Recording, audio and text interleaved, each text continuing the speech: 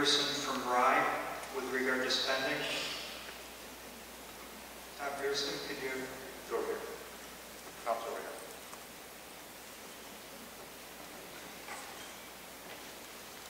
I think the root of a lot of these problems is the total overspending in this country, and the fact that the President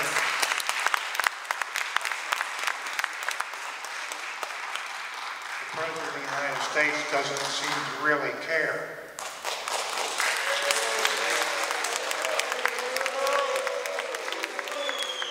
The President doesn't care. Without campaigning, he doesn't give a damn about reducing spending.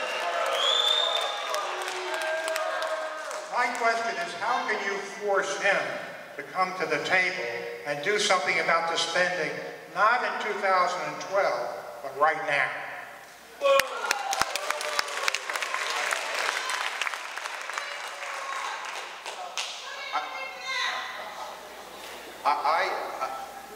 Look, if there's somebody in the room that you agree with, you want to cheer for him, please go ahead. I'm all for that. But we're also taking time out of our personal lives to come and let me finish. Okay, let me finish my statement. If we could refrain from booing people, and may I finish? Okay. In the past, in the town halls of the previous administration, I went to a lot of town halls with the last person who held your seat. Yep. And it got I was starting with death for wearing a hat with her name on it. That was the farmhouse then. So you've asked the people that we cooperated, we all be nice, but you were swept into office by people that really weren't nice, and you didn't lift a finger to say, hey, let's chill. And these people were carrying guns. So it's a little late for you to be condescending to us.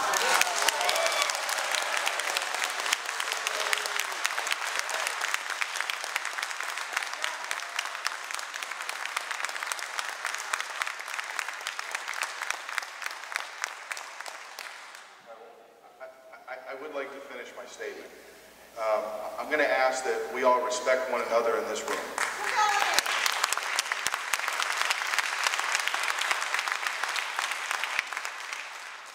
And despite the emotions and the passions that some of us bring for the issues, let's be respectful of the individuals that we're referencing, whether it's the President of the United States, whether it's a House member or a Senate member.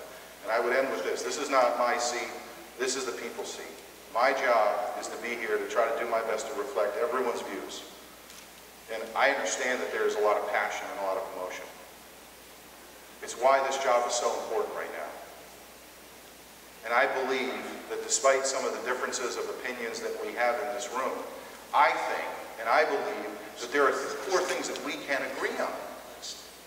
So let's try to find those things. Let's put our energy into what we agree to, rather than to divide the country farther.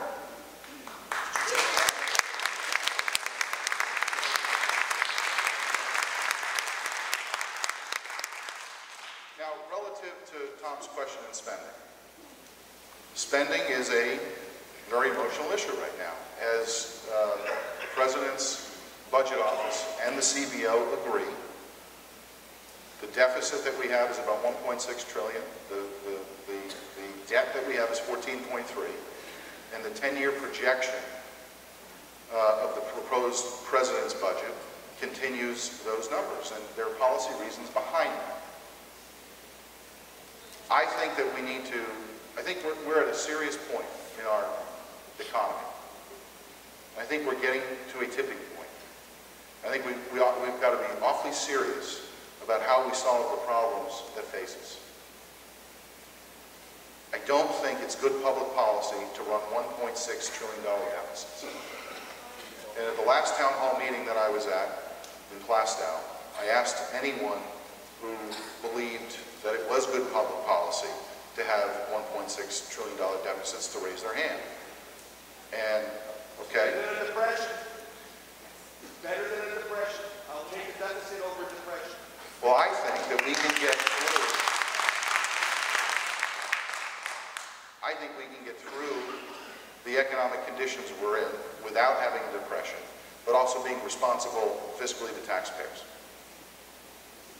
And I think that ought to be our goal, is how do we get those numbers back into balance?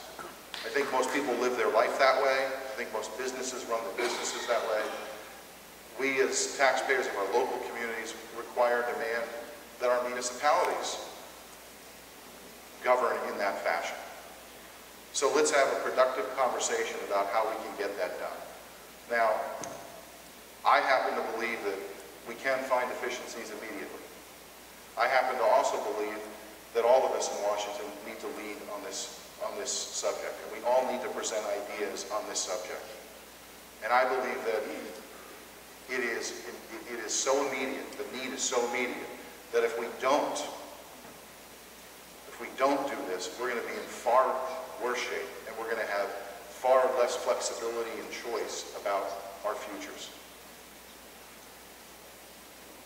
I happened to be listening the other day to watching MSNBC, and Barney Frank was on. And I was interested in listening to what he had to say. He was being interviewed, and he made 3 points. I think most people here know who Barney Frank is, right? Congressman from Massachusetts. Most of us know where his politics are. He said 3 things that struck a chord with me. He said we ought to get out of NATO.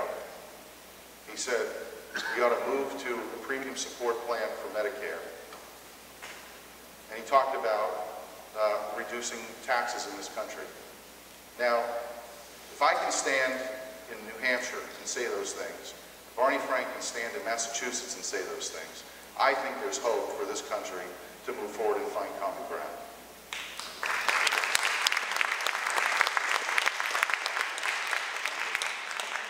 And I also think we have a responsibility to do it in a constructive, positive, engaging way.